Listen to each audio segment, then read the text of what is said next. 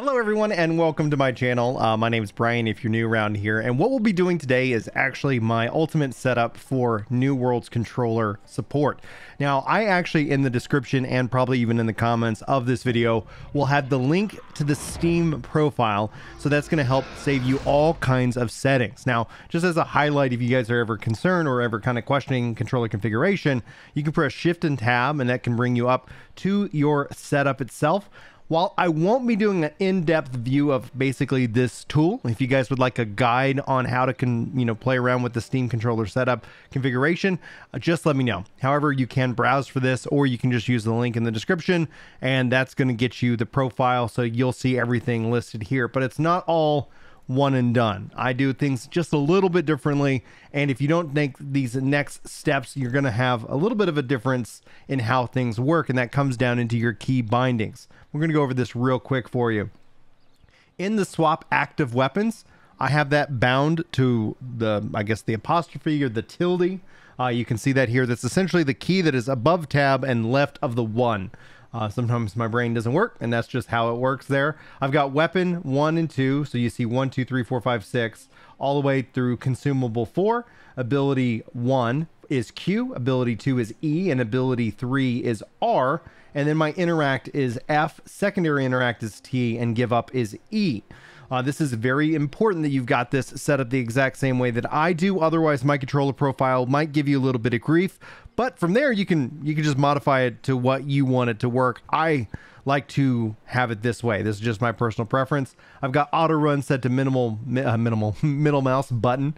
Crouch toggle set to C. Prone toggle set to Z. Walk is holding down. I think the B or one of the buttons, either way. Jump traverse is still space. Move forward, WSD, pretty much for moving. I do have fishing set up in here as equip bait F4 and toggle fishing mode F3. That's going to be something very important. And then I have the toggle self-heal. This actually controller configuration will help you with self-heal. Now, just kind of scrolling so that way you guys can look at the screen to see if there's anything that I might have missed. But overall, this should be pretty much what you need.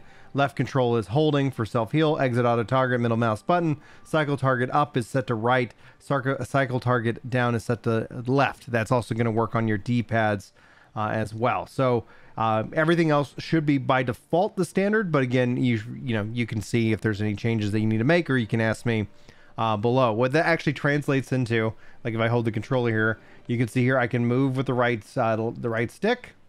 I can move the camera with the left stick. If I press tab, I'll come into my inventory. So if I wanted to salvage this item, I can like press left bumper, and then I can right click on that. You can see here I move the right stick within this mode, and then if I press tab again, or like the select button again, then I'm back into the main game. Start's going to bring me up to my map and back and forth. Now, there are a few changes, a few bug fixes since I've made since my last Ultimate Controller Guide. Namely, if I come in here, I disabled the left and right bumpers because that was causing some kind of grief with the game. And this is obviously updated as of March 2022, April 2022 with the 1.6 update. But let me kind of walk you through some of the things that you can kind of pay attention to and how ultimately the game works. Now, if I hold down the up button, the right stick now becomes my kind of panel. Now, I don't actually have any potions equipped, but I can hold down into the left and actually use food, down into the right to use my slot 4, 6 slot, up and then right. You can see here kind of like triggering the different items to use, and then up and the left is actually cancel out of that mode. Holding down on the left button will allow me to use this right stick as a zoom. You can let go and then it'll be back to normal mode. Holding R or right on the D-pad will actually put me into fishing mode. Holding up will allow me to actually equip my bait. I tried to make this as useful as possible without you going to keyboard and mouse, but being that you're on PC, this is a PC only game, you will still have access to keyboard and mouse. You can hold right to exit fishing mode as well. So there's some of the easy quick access features that you'll have when playing.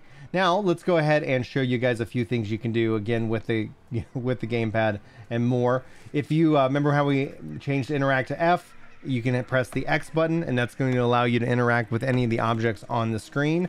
Y is going to allow you to swap your weapon only if you do that that tilde or that apostrophe, and thus you can kind of come in here, and then using the right stick and the left stick will allow you to fire to use your arms and defend.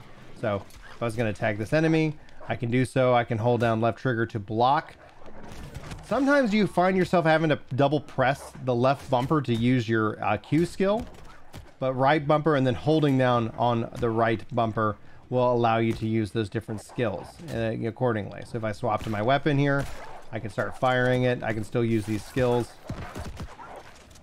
and start putting out some damage, and probably get my butt kicked here as I'm trying to do this while talking. Now let's go and talk about dodging. As you can see here, I can press down on the left stick to dodge. Now if I've entered into a death screen, I can actually just press R bumper once to actually go ahead and give up, and I can choose to go ahead and respawn. Obviously sometimes you're going to want to just use the keyboard and mouse to kind of select things on the screen itself, but that will give you the best benefit of it. You can press A to jump. You can actually hold down A to set up a camp, and now I can go ahead and interact and actually apply the resources. It doesn't look like I've got the flint to finish off the camp itself, but let's go ahead and see if we can find some flint while we're doing a test. Perfect. I love that they have flint occasionally by the roadside. You can hold down F. Boom, camp is now placed. I can double tap to actually bring up the T menu in this case for the camp tier. If you ever get into trouble, you can actually hold down B to enter into kind of just the general world mode. And if you're playing in big picture mode, there's additional information, like in the course of the wheel. If you hold down up, it will actually present a wheel with the different items for you, but you have to play in big picture mode. So pressing, let's see here, we built a camp. That was Y. I can actually hold down B to kind of go into that crouch or that prone. I can double tap B to actually go into crouch mode. So that works out real well. I can hold down Y to actually sheath my weapon as well. So at its core, I think this should give you the basics for everything you want to be doing in this game, and being able to interact and farm up various different items to be able to play very comfortably with the world itself. So you also, if you ever find yourself in trouble, you can press start and press start again. That will always return you back into world mode, and that's going to be something that ends up helping you out dramatically.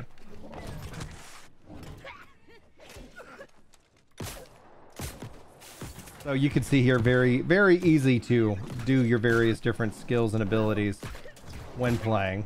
And this character is obviously much easier to fight while talking and doing a guide if I could actually aim. There we go. Grab the blast and finish him off. And so if there's anything that ever dropped, you could actually just again press X to pick it up and interact with it. Guys, if you have any questions, let me know. Hopefully this has been a help for you.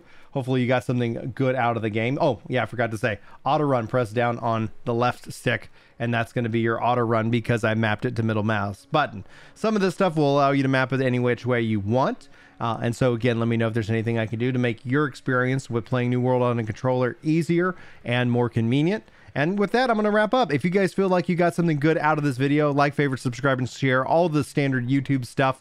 This is a dedicated New World channel. So if you like New World or like New World content, this is what you're going to find here. If you guys want any more MMO and video game content, you can always check out my Ginger Prime channel as kind of my main channel. As yeah, that's how it is. So thanks guys so much for your time. Hopefully you have a fantastic day. Hopefully I'll see you in my next video. But until then, take care.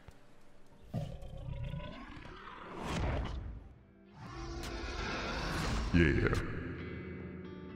It's time to chill out on the couch and read some comments.